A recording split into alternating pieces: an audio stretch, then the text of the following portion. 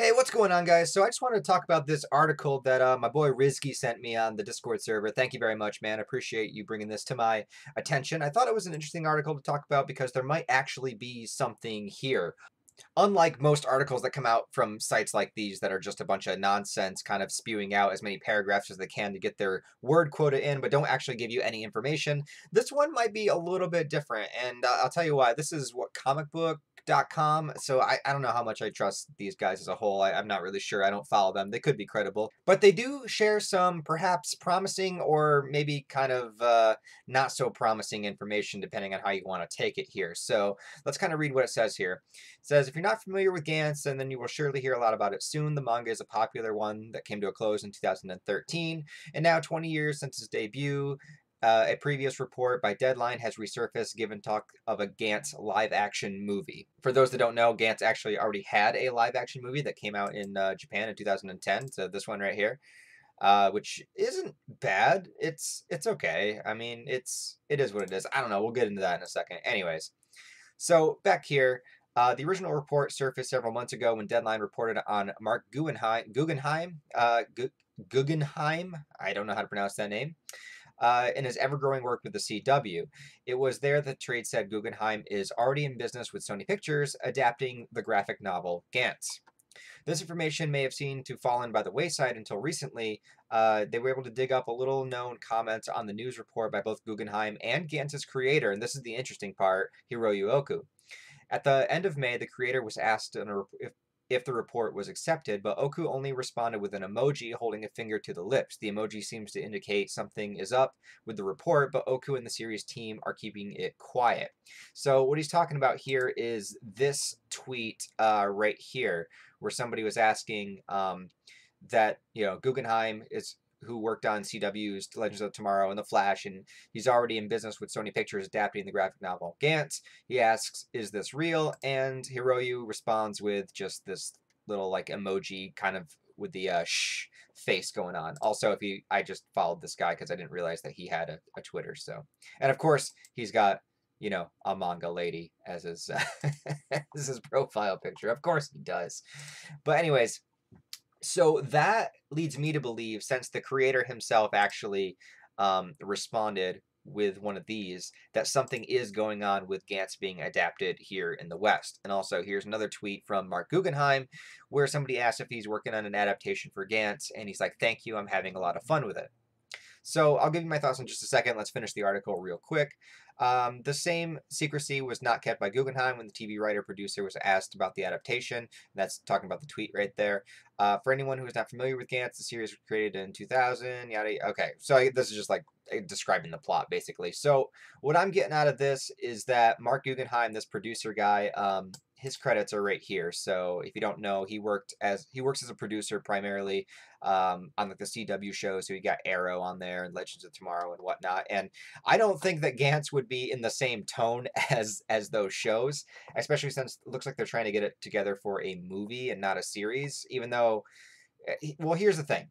So like if you're gonna do GANTZ in this kind of live action setting in the West, the problem is going to be that like you're not going to be able to really do a lot of the stuff that GANTZ does because it's such an adult like violent anime, and even if you rate it R, there are things that happen in GANTZ that you're not going to be able to see.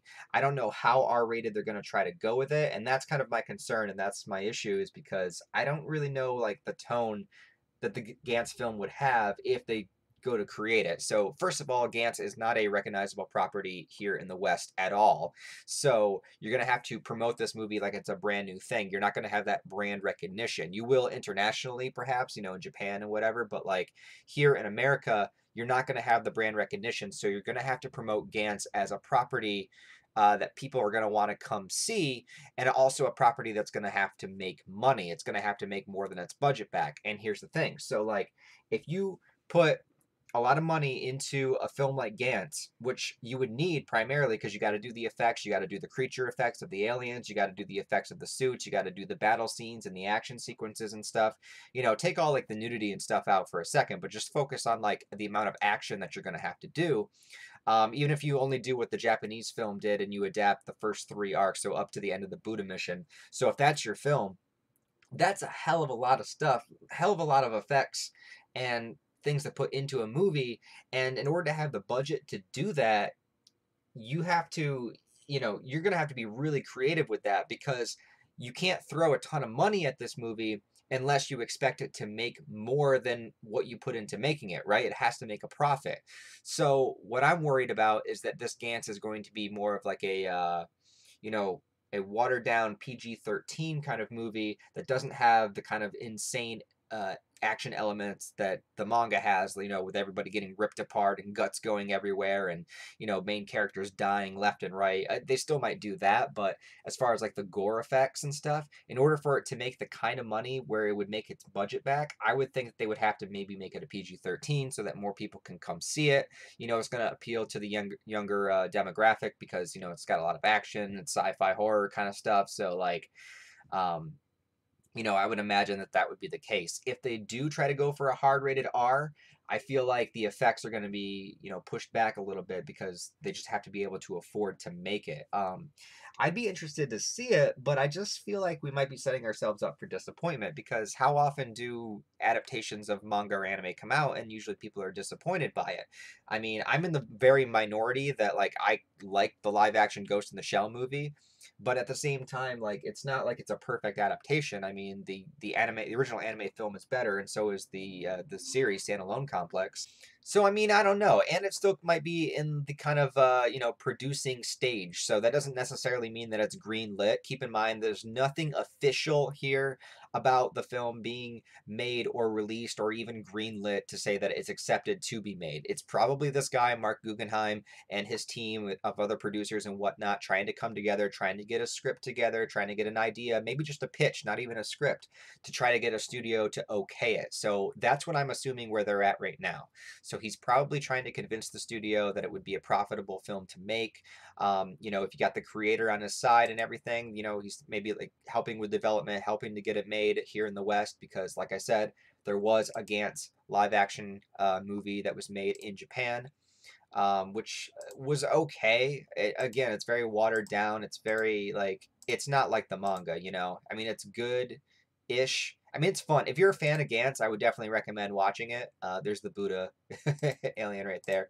I definitely recommend watching it if you're a Gantz fan, but it's not gonna like blow you away or anything. And there's two of them. So there's two live action movies, and then there's the anime film of the Osaka arc. So there's those that have already exist if you want to check them out. Also, there's the original anime, um, which is kind of like stunted in its animation, but it's how I got introduced to it, and I thought it was pretty good for what it was. So there's always that for you as well, that you can watch. If I can get a photo of it here, well, I guess I can't, but yeah, Chris Ayers does the voice of Corona. That's kind of interesting. Anyways, um, yeah, so this anime always exists. Also, this goes up until a little bit after the Buddha mission too. So that's where the first movie ends, and it's a good closing point. I'm not gonna lie. I mean, if you don't know if you're gonna get a chance to do more, if you do up until the Buddha mission, I mean that makes sense. Um, but yeah, anyways, guys, so there's the article. I'll link it below if you guys want to read it yourself. And you can check it out, make your own opinion. Let me know what you think. Let me know if you would want a Gantz live action film.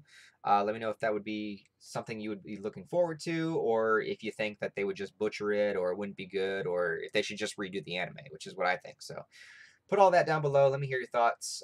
Comment, subscribe. I'll talk to you guys next time.